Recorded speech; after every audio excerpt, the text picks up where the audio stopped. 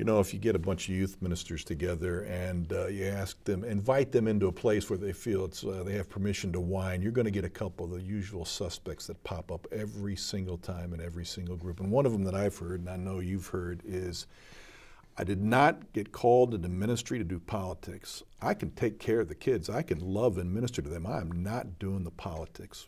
What do you say to somebody when they come to you with that kind of a complaint? It reminds me of an old story that I'll bet you know. There's a guy stranded on a desert island for years, and he finally gets rescued. You know this story? And the rescuers come, and they see that he's built these 3 shelters, and they ask him, "What are these 3 shelters?" And he says, "This first one, that's my house. That's where I live."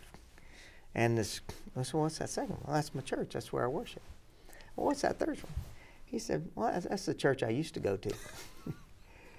Well, it sometimes doesn't even take more than one person to have church politics.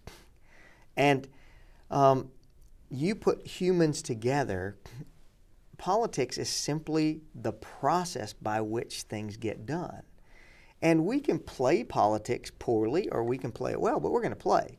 But this naive idea that somehow we can fold our arms and say, "I don't play church politics," is one of the reasons why most youth ministries are vastly under-resourced. Because they don't want to do the hard work often of talking to the people that are necessary to move projects forward. In every congregation, there is a process, often a secret process, for things getting done. If something is going to get approved, it doesn't just have to go to the appropriate committees as it's outlined in the Policy and Procedure Manual. It has to go to Bob Johnson, who is the one who, if Bob nods, everybody else nods. There are those people in the church. And often, instead of just learning the process and working the process and going to Bob and saying, "Bob, I need your help," Bob feels honored, you get the wisdom you need and the support you need, things move forward. We say, "I don't play church politics."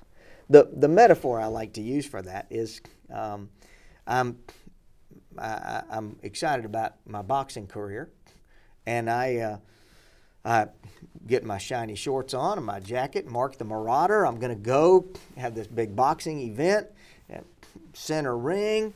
And I step into the ring, the crowd is going wild. I love it. I'm working the crowd, I'm waving, the crowd loves me, I'm showing them my moves. It's awesome.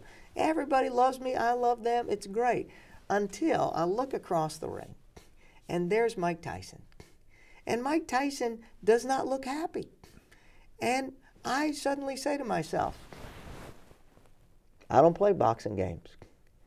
And the bell rings, and you know what happens. When the bell rings, I'm knocked out. Now, I can say all day long that I don't play church politics, but the truth is, I'm in the ring. And if we're going to be a part of a church community, we're going to play, and we can play poorly or we can play well, but we're going to play. But I think it's time for us to give up this sort of ridiculous notion that somehow we can be a leader in the church and not be involved in politics.